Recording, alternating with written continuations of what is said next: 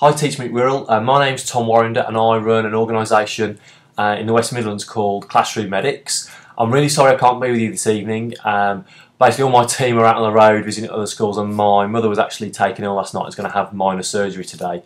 So I've actually got to stay in Wolverhampton so I can go and visit her later on.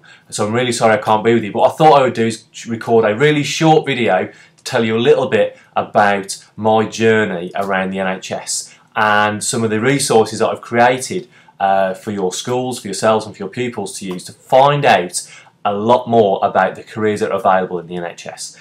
Now the reason for doing this is that when I was at school I wanted to be a doctor. I got good grades at GCSE, but then at A-levels I didn't do too well. I got a C, a D and an E in biology, chemistry, physics. So I was never going to be a doctor with those grades, and I wanted to find something else that interested me, and I found physiology.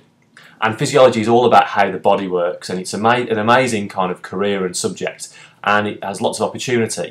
And luckily I actually fell into teaching at university, teaching nurses physiology, and could see all these amazing other careers in the NHS that don't require grades A to A star. Okay, that's an amazing fact. Okay, but there are about 40 or so different careers in the NHS that don't require grades A to C.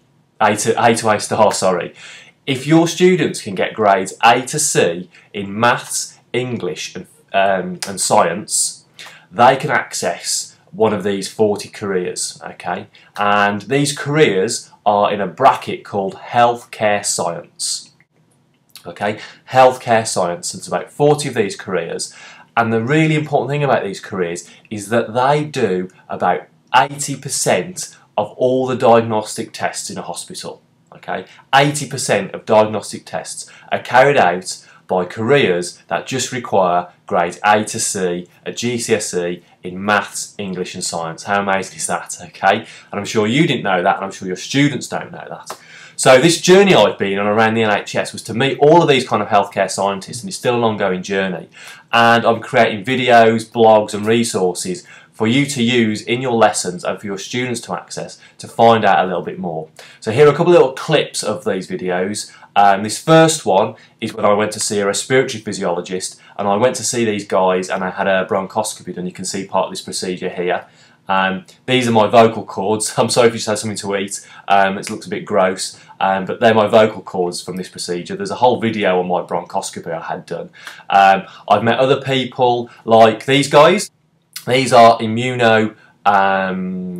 got the name now. These guys are immunogeneticists, and these guys are involved with organ transplants. So if you watch EastEnders, there's a blog coming from us very soon on science that actually took place in EastEnders. That's an amazing another fact, okay? Science in EastEnders. These guys are the guys that check if a donor can donate an organ to a recipient. Okay, they check if there's a match between the two people, and they do that on a Petri dish. So these are just some of the careers that we look at in these videos. There's also an app we've created for you to download for free. If you've got an iPhone or an Android phone, just look for Classroom Medics on the app stores, and this is like a quick quiz where you can press if you like biology, chemistry, physics, if you like blood, if you like surgery, and it picks you out a different career in healthcare science and tells you all about what you can do in these careers and how to get there.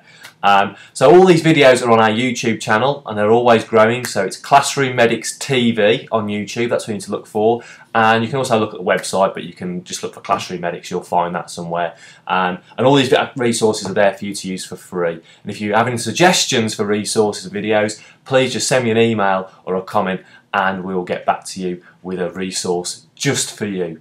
Okay, thank you very much for your time, and again apologies I couldn't be with you today. I think I've been talking about 4 minutes, so I hope you've managed to watch all this video, and I'll speak to you all very soon. Please check out the website, check out YouTube, we're on Twitter as well, at Classroom Medics. Give us a tweet if you like the video and some of the resources, and I'll speak to you very soon. Thanks, bye bye.